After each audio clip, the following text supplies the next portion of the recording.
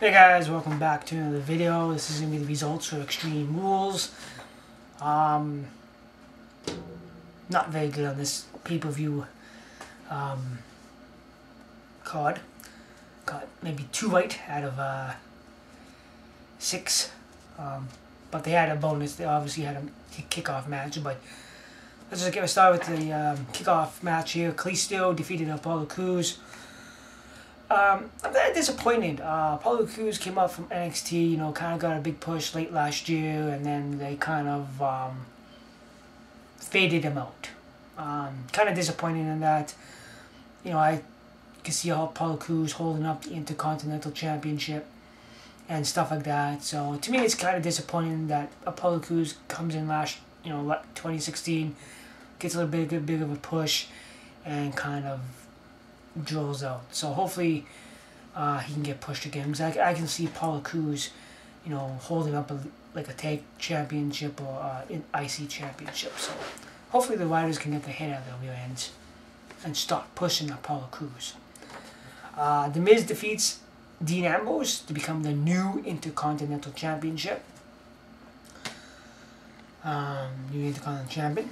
So I was wrong about that one. I said Dean Ambrose was going to defeat the Miz, but fortunately, the other way around. Swann and Sasha defeated Noam and Alicia Fox. No big surprise there. Like I said, I don't really follow. Fortunately, I don't have the WWE Network, and I don't follow 205. But like I said, they don't really push the Cruiserweights anymore on Raw, like they did on the WWE Network when they were having that special.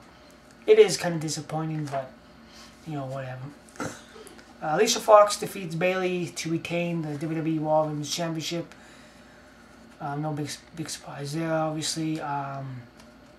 Lexus has been the only woman to win the SmackDown and the Raw Women's Championship. Sheamus and Cesaro defeats the Hardy Boyz to regain the Raw Tag Team Champions. So, in a steel cage. Neville defeats Austin and Aries to retain the Cruiserweight Champion. I don't know why they made it a submission match. What is so extreme about a submission match? The only thing extreme is if you can use weapons. But yeah, Extreme Rules, submission match, completely pointless. In the main event, Samoa Joe defeats Bray, Wyatt, Seth Rollins, Finn Balor, and Roman Reigns to become the #1 contender for the Universal Championship.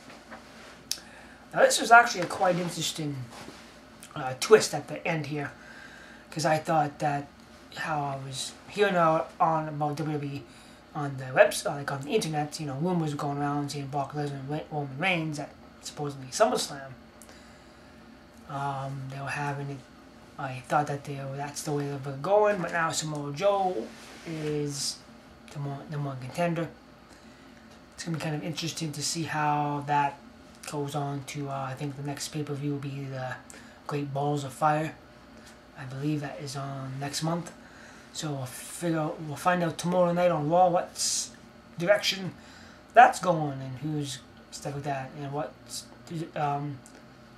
would be the main event for SummerSlam if they're still going to go with Brock Lesnar versus Roman Reigns. But anyway, that's going to be results for the Extreme Rules. 2 out of 6 out of the entire thing. Not a very, again, not the best prediction videos, but whatever. But as always, guys, thanks for watching. And to Chris Doc, hope I said your name right. I thank you for the nice comment, and I subscribe to your YouTube channel. So definitely thanks for that awesome comment. As always, guys, thanks for watching, and we'll see you guys for more videos.